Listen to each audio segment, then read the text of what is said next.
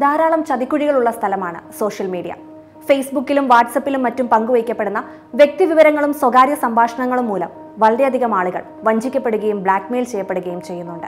മുഖം മറച്ചുള്ള പ്രണയബന്ധങ്ങൾ മൂലം ജീവിതം നഷ്ടപ്പെട്ടവരും ജീവൻ നഷ്ടപ്പെട്ടവരും വളരെയധികമാണ്.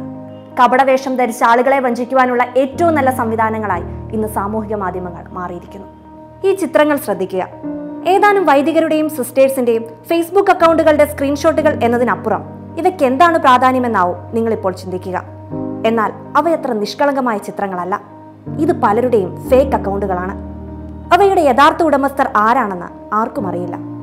വൈദികരുടെയും സിസ്റ്റേഴ്സിന്റേതുമാണ് എന്ന ആളുകളെ തെറ്റിദ്ധരിപ്പിക്കുന്ന രീതിയിൽ പേരും ഫോട്ടോയും വെച്ച് ഫേക്ക് അക്കൗണ്ടുകൾ ഉണ്ടാക്കി വിശ്വാസികളെ ഫ്രണ്ട്സാക്കി സൗഹൃദ സംഭാഷണങ്ങൾ നടത്തി സാമ്പത്തിക തട്ടിപ്പുകളും മറ്റു ദുരുപയോഗങ്ങളും നടത്താനുള്ള ശ്രമങ്ങൾ സോഷ്യൽ മീഡിയയിൽ വ്യാപകമാവുകയാണ്.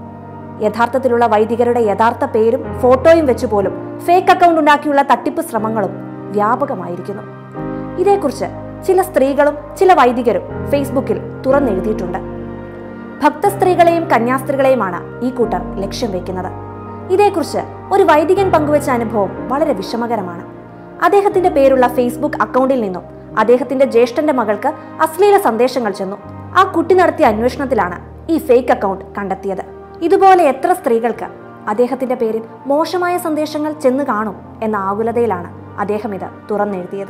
ഇതുപോലെ സിസ്റ്റേഴ്സിന്റെ പേരിലും വ്യാജ അക്കൗണ്ടുകൾ ഉണ്ടാക്കി പുരുഷന്മാരെ കുടുക്കാനുള്ള ശ്രമങ്ങൾ നടക്കുന്നുണ്ട്.